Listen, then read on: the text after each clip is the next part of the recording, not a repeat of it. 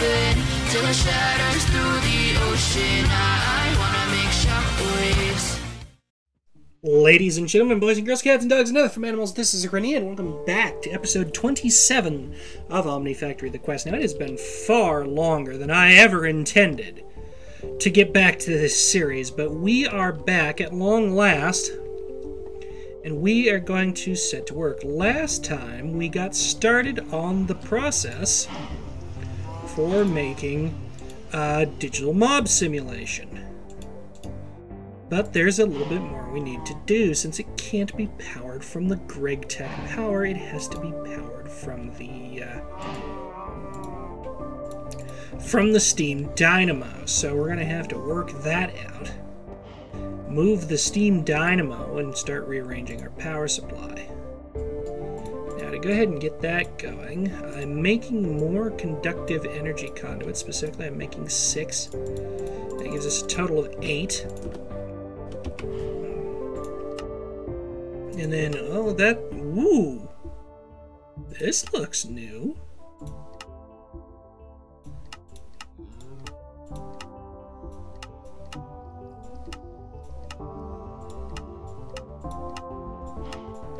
The themes are different. Quest lines. There's no description yet. Quest lines, the beginning. Oh, the quest book looks cool. Not gonna lie. I mean, this looks really good. My compliments to whoever remade this. So we need blank data models, which are a lot of things. Okay. Let's go ahead and work on getting the dynamo moved, because I think that's going to be the first major step. We need to get power going here. We need a pickaxe. And I'm not sure if this keeps its energy supply or loses it, but either way.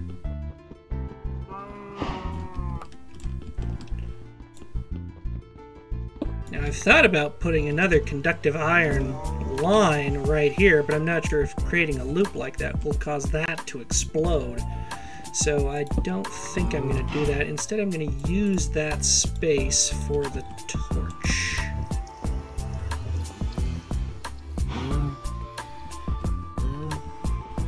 Alright, now we just set everything back up as before. No, that's not it. It needs to be pointed in the right direction too. Otherwise, we won't be able to get the power out of it. Okay, so what we're going to do is we're going to put a conductive iron conduit there and do that. I think that worked.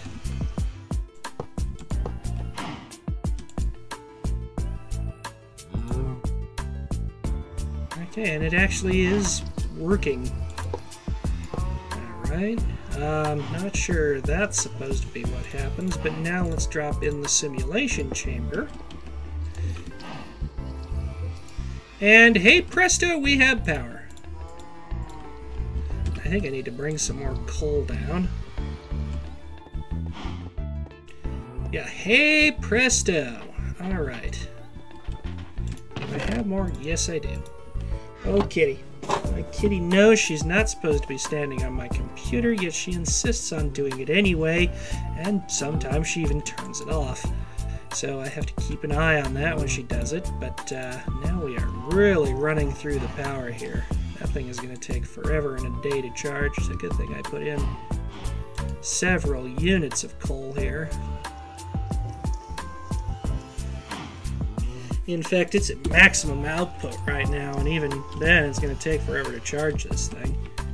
I almost wish I could tap into the CEF here for a moment, pull some of its power out to charge that. Alright, now that that's done, let's get to work on this blank data model. So we need fine gold wire, a circuit, and some pulsating mesh. Okay. Do I have any circuits left? I might not. I do not. Okay, so we need to make a primitive circuit. Why am I looking up the recipe? Okay, vacuum tubes, resistors, red alloy cable. Okay. So I need some red alloy. And I'm going to go ahead and make plenty. Of course, for now, we have to be careful how much power we use, because a lot of power is going to be going into the simulation chamber, not necessarily into the CEF.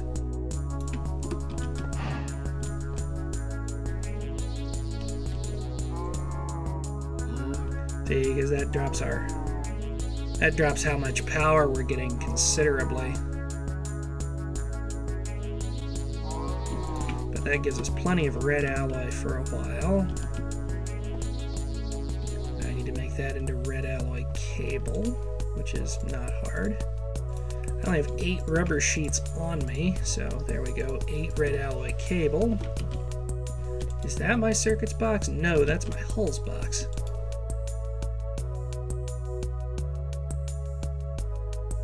Well, that's, yeah, my hull box. Okay, that is my circuits box. So I have the red alloy cable, I have the circuit boards, and I can make wrought iron plate fairly easily. I just need to take some wrought iron down.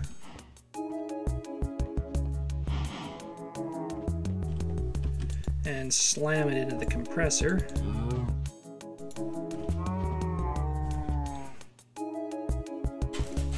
And once we do that, we have the wrought iron plates.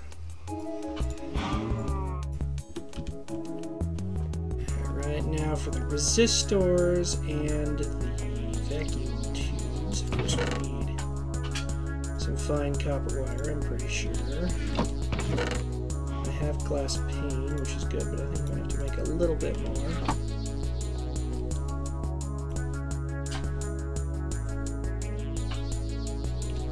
Yeah, because to make 4 of them, I didn't have to grab the 7 that I already had, because I just redid it. Ah, no, that doesn't go in there. That does go in there, though. So, as does the leather. So, vacuum tubes. We need paper and we need, yep, fine copper wire, but we need more fine copper wire than we have to make 4 circuits. We actually need 12. So, and I need paper. Of course, I have paper. Paper is good. Paper is go. I think I also need carbon dust, which is just ground coal, but we'll get to that in a moment here. I think 2 copper is going to be enough. Or no, 1 actually would have been plenty. I forget that that makes 4 fine copper wire. And I think that's what we're going to have to do for the gold as well, because we're going to need fine gold wire for the actual product.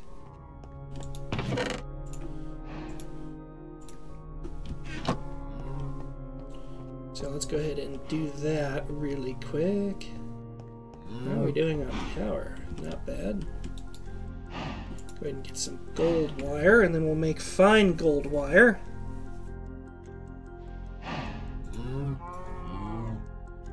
Of course, the cows are mooing away. I need to get another farm started of some description. There we go. Now we're going to have fine gold wire. We're going to have 8. Alright, let's get the rest of the circuit done. I think I need to grind up some coal. Actually, I have 2. I have a working mortar barely. 44 durability. Youch. That takes it down to 34. Alright, let's get the resistors made. Coal, paper, copper wire.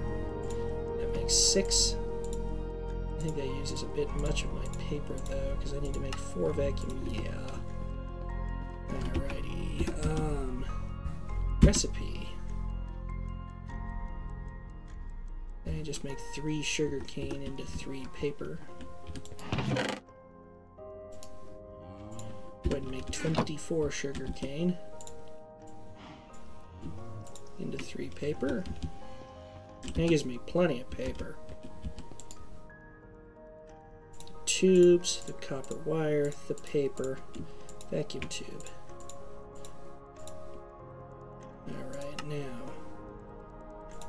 Wrought iron plates, coated circuit boards, resistors, vacuum tubes, and red alloy cable.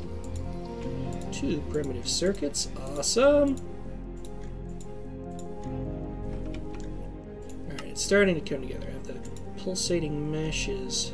Carbon mesh, which is 4-string and coal dust in an alloy smelter. Okay.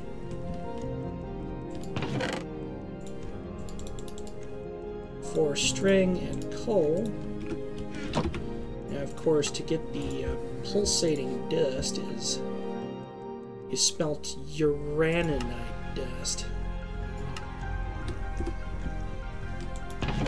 First, do I have any pulsating dust? Still no. I do need my mortar again for a moment. Go ahead and run the coal through to get the coal dust.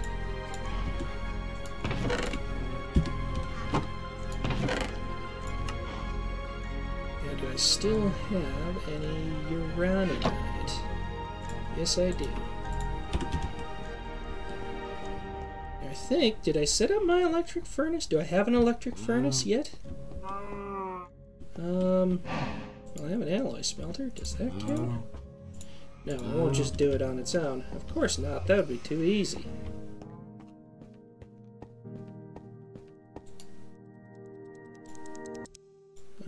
Okay. Gives me the... Okay. Of course, that takes 3 sticks because of the way things work. And if we smelt that again, we should get pulsating dust. Yes.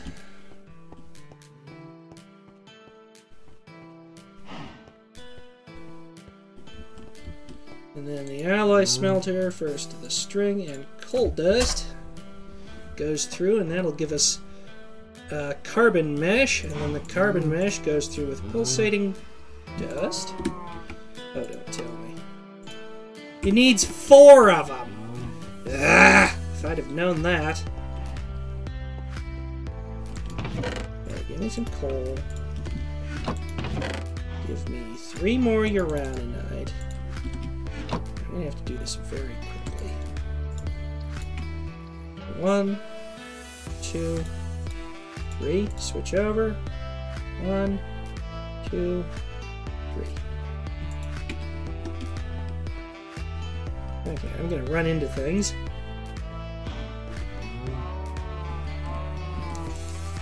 Okay, now we have 4 pulsating dust in there. Now, electrical steel is going to be the next step. And how the hell do we make that? I, of course, need to know how to make electrical steel.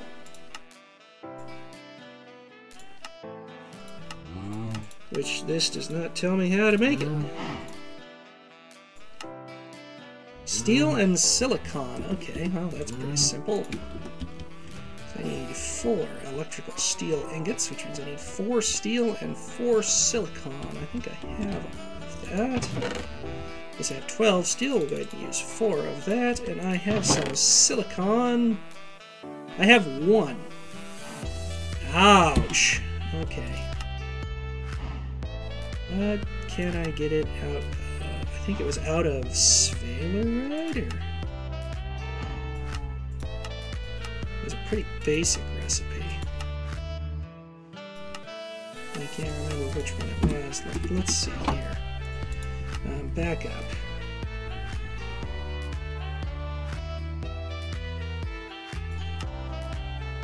Made from silicon dust and a steel ingot. Okay, clay, that's right. Okay, and let me guess I don't have very much of that. Well, actually, I do. And if I use my mortar till it breaks, I only get 6. Okay, well, I need enough to be able to get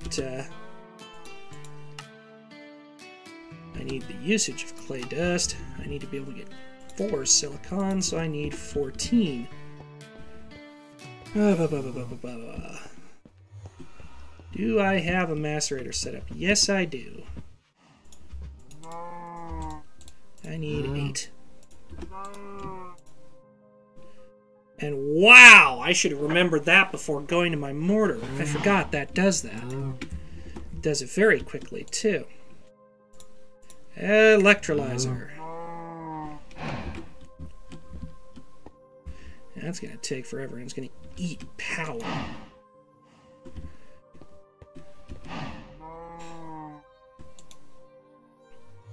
We're almost halfway charged, which is nice. But I think at this point we are going to conclude making the blank data model and pick it up in the next episode. In the meantime, thanks for tuning in, and watch for the outro. Hey everyone, Arinia here. Thanks so much for watching this latest video out of my channel, and thanks so much to these patrons who, among others, are helping make this content possible by donating at least $10 on my Patreon page. If you liked the video, give it a thumbs up. If you didn't, leave a comment. Tell us what we need to do better. If you liked it, still leave a comment. I'm always open to input. If you like the channel, subscribe, hit the notification bell, and join us on the Discord community, link in the description. If you want to support the channel, and I really hope you do, please, down in the description is a link to the Buy Me a Coffee page, which you can donate to for a one-time donation, or the Patreon page, which you can head on to donate monthly and get perks. In the meantime, this is Arinia saying once again, thanks for watching,